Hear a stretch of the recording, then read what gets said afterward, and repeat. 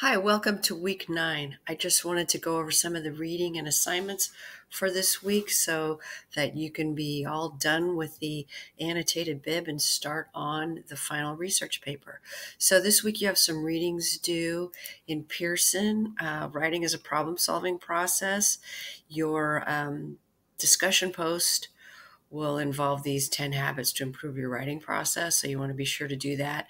And then there's just some editing exercises. And these you're going to have more and more towards the end of this course so that you can have a really nice final draft.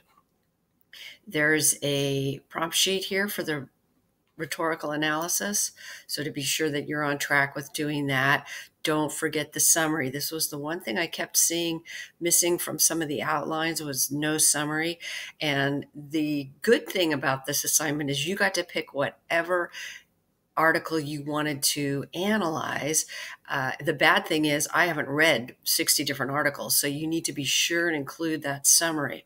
If you kind of look at this checklist before you turn it in, you can kind of see what you need to have in the paper, and you could even almost call this a little bit of an outline. So you want to have an introduction that presents the topic that your article addresses with an appropriate summary and a thesis statement that presents two or more of the rhetorical points that you will be analyzing. So it should say something about ethos, pathos, logos, and it needs to say something about being effective or not, because everybody, no matter what they do or what they write or what they say, use ethos, pathos, and logos to convince you of their argument.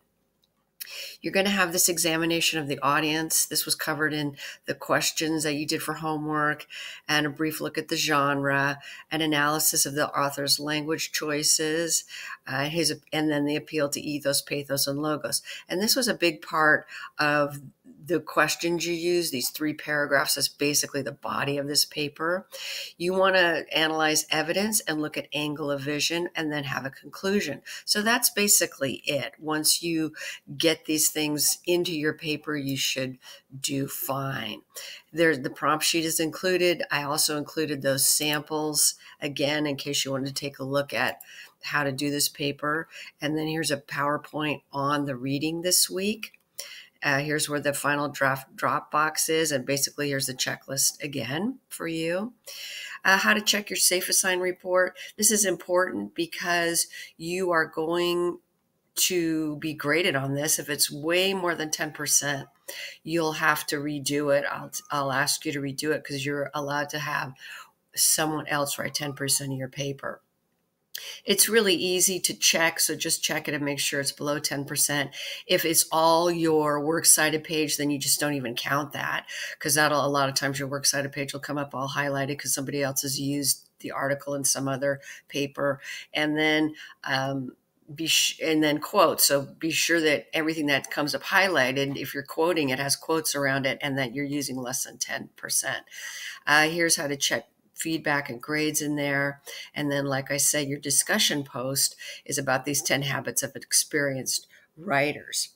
So after this paper, you're going to then launch into the final paper, which is this research paper. And it should be fairly easy. I think this paper, the rhetorical critique, tends to be the hardest paper that students do, mainly because they haven't done one of these before. The tutor review comments that I've seen so far have been really good, so get them turned in. If your rhetorical response paper review is late, so you're waiting for a tutor review, just wait until it comes back before you submit a final draft. Don't submit a final draft without looking at the tutor review, because what I do is if I read your final paper and I look at it and say, oh, I already read this, sounds super familiar, and then I go back and look at your tutor review and it's the same exact paper, you'll get a 0 on your tutor review. The tutor review, your rough draft, the final draft has to have changes. If there's no changes, then the tutor review did you no good, so you won't get those points. Sometimes if you're having to wait a long time on the tutor reviews to come back, you might have to put it in both reviews so you can get one back, but you should have it back by now. If you don't worry too much about it. Next week, we'll start on the final draft and of the research paper, and then you'll be complete with this course. The reading, we're getting close to 100 points. We're almost there, so just keep reading. If you have any questions, contact me, and I'd be more than happy to help you out. Have a great week 9.